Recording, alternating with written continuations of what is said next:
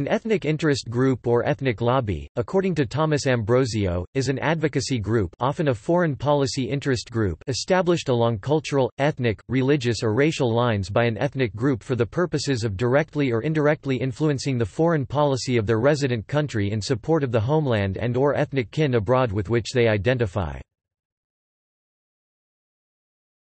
Topic overview. According to Ambrosio, like other societal interest groups, ethnic identity groups establish formal organizations devoted to promoting group cohesiveness and addressing group concerns. While many formal organizations established by ethnic identity groups are apolitical, others are created explicitly for political purposes. In general, groups who seek to influence government policy on domestic or foreign issues are referred to as advocacy groups. Those interest groups established by ethnic identity groups are referred as to ethnic interest groups. Topic: Characteristics. Topic: Foreign concerns. According to Thomas Ambrosio, most ethnic identity groups have connections inside their host country. These connections can be derived from membership in a diaspora, with ethnic kin in their historical homeland, e.g. Anglo-Saxon Americans and Britain, Italian Americans and Italy, Armenian Americans and Armenia, Arab Americans and the Middle East, or scattered among many countries, e.g. Jewish Americans, Palestinian Americans, or based on perceived similarities with others even though they may share little or no common ancestry, e.g. White Southerners and Afrikaners in South Africa, African Americans and Black South Africans, Muslims worldwide, because of the concern of the ethnic groups for kin. In foreign states, many ethnic interest groups focus on influencing the foreign policy of their host countries to benefit their foreign kin, and thus act as foreign policy interest groups. Variable influence. The influence of ethnic groups on the foreign policy of many states, including that of the United States, is a reality, although these ethnic groups must compete for influence with a plethora of other special interest groups and institutional interests.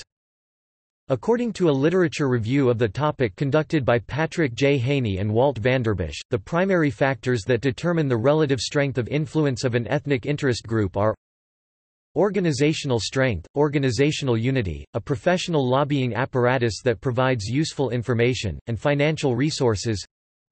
Membership unity, placement, and voter participation, based on the group's electoral implications. Salience and resonance of the message, the ability to influence public opinion.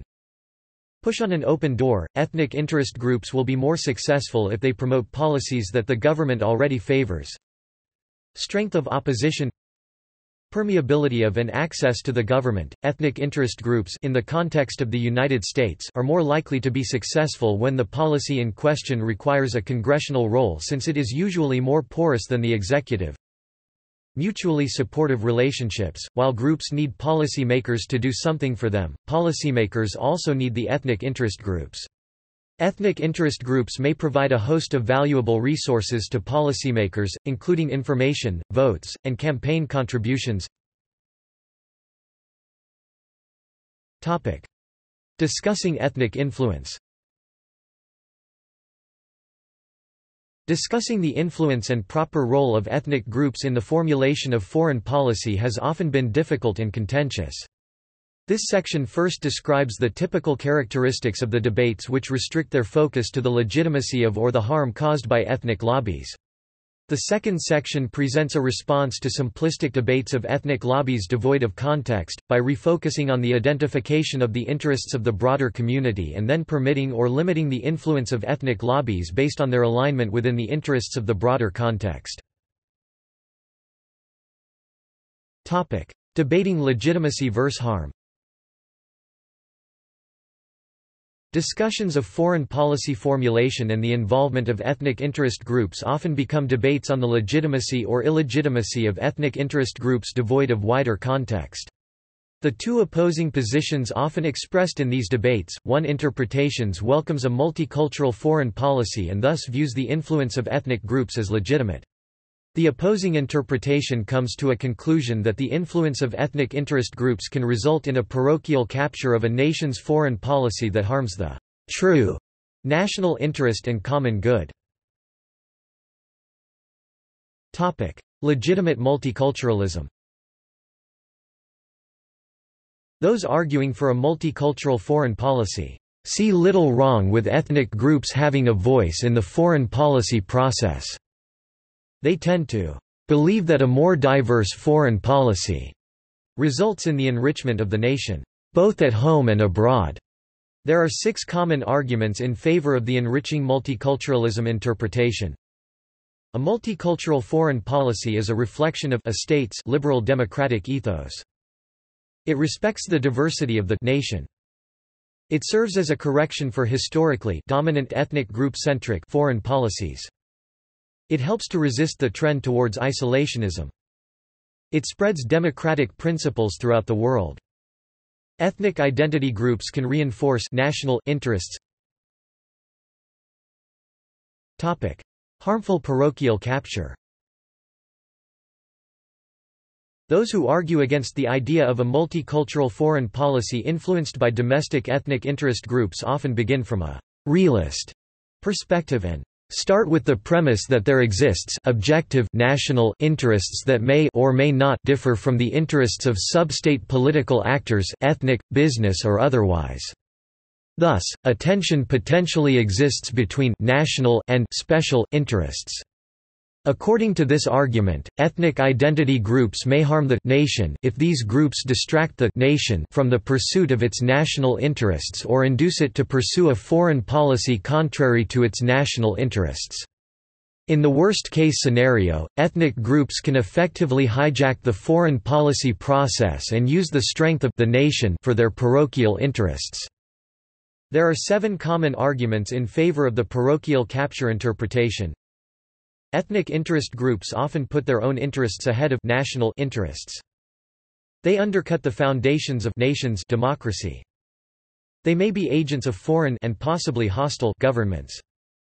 They promote an incoherent foreign policy. They resist, prevent necessary changes in the nation's foreign policy. Certain ethnic interest groups are simply too powerful. They may get the nation involved in conflicts where no national interest is threatened. Criticisms of legitimacy versus harm debates. Both stances, according to Ambrosio, are unrealistic. The uncritical embrace of ethnic interests in the formulation of foreign policy, as favored by the enriching multiculturalism interpretation, is problematic because it is fundamentally undemocratic because it allows a small minority to determine policy for the vast majority, just as it is fundamentally undemocratic to allow any small interest group to determine national foreign policy. The traditional foreign policy debating process itself tends to moderate policies, that is, extremism will be more likely if the process is circumvented by ethnic lobbies. It is a recipe for conflict. If a policy needs to be determined towards a specific region where ethnic groups are in conflict, how do we determine which diaspora should effective make national foreign policy? Equally unworkable is the complete exclusion of ethnic participation in foreign policy formulation advocated by the parochial capture interpretation. It is fundamentally undemocratic to arbitrarily exclude certain groups from legitimate expressions of political preference. Trying to enforce a ban on ethnic involvement would be nearly impossible. Ethnic identity groups have ingeniously found ways around bans on ethnic mobilization. Many interest groups that support a specific ethnic agenda may argue that they are not ethnic specific. Debating broader interests and goals first. A productive alternative, according to Ambrosio, to debating the abstract legitimacy or harm of ethnic influence in the general case, is reorienting the debate towards identifying, clarifying and methods of pursuing the nation's broad interests. Only after the broader community interests and thus goals are identified, can one properly evaluate the value, in the rich context of the nation's broadly established common good, offered by the involvement or influence of individual special or ethnic interest groups. The result is that ethnic interest groups with goals that align with the broader community will be bestowed with more legitimacy than those goals exhibit less or no alignment. Ambrosio writes, "It should not be surprising that neither extreme amounts to what can reasonably be called sound foreign policy. Instead, a more sympathetic perspective of both arguments would result in differences over the range of legitimate influence by special interest groups, not over the influence itself, although, for some, the range could be quite limited or quite broad. Indeed, the debate over the legitimate range of influence by special interest groups can be a healthy part of the political process. However, such a debate must always be focused on the end goal of defining, protecting, and advancing the interests of the broader community. Thus, it should not be the groups influencing the debate themselves that are the target for criticism or praise, but whether they are advancing the nation's interests. Ignoring the broader community's interests is just as dangerous as ostracizing certain groups from the foreign policy process merely because they are based on ethnic identities."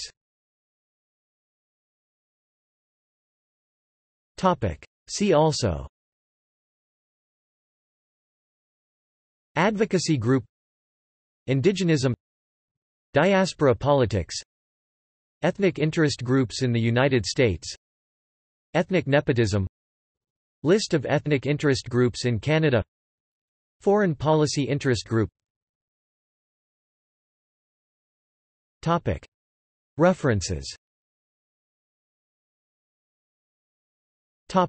Further reading.